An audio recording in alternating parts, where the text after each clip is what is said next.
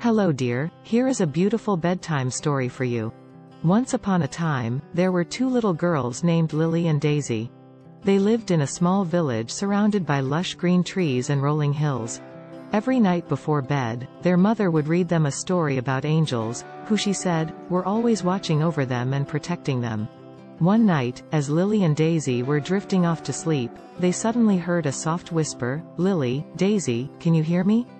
They opened their eyes and saw a beautiful angel standing at the foot of their bed. Her wings were soft and white, and she was dressed in a gown that sparkled in the moonlight. The angel introduced herself as Grace and said she had come to take them on a special adventure.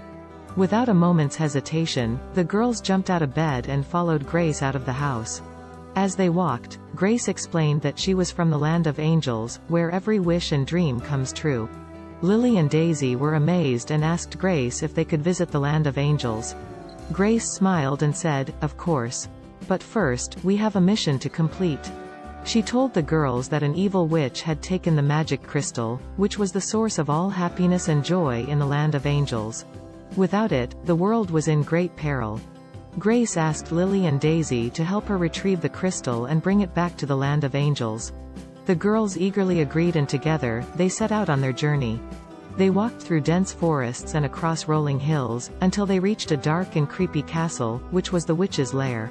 Lily and Daisy were a little frightened, but Grace encouraged them to be brave and use the power of love to defeat the witch. The girls bravely entered the castle, and after a long search, they finally found the witch's throne room, where the crystal was kept. The witch was powerful, but Lily and Daisy were determined to retrieve the crystal. They held hands and concentrated on all the love they had in their hearts, and a beam of light shot out from their hearts, which was so powerful that it defeated the witch in an instant. The girls retrieved the crystal, and with Grace by their side, they returned to the land of angels. The world was once again filled with happiness and joy, and the girls were hailed as heroes.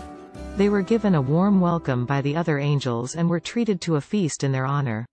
As they sat and ate, Grace told them that they were always welcome in the land of angels, and that they had a special place in her heart.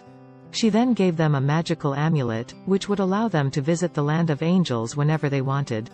Lily and Daisy were overjoyed and thanked Grace for the wonderful adventure. They went back to their bed, feeling happy and content, knowing that the angels were always watching over them. And from that night on, whenever they were feeling sad or afraid, they would hold their amulet and think of their adventure in the land of angels, and it would bring a smile to their faces. The story ends here, but do listen to our other stories in same channel. Good night.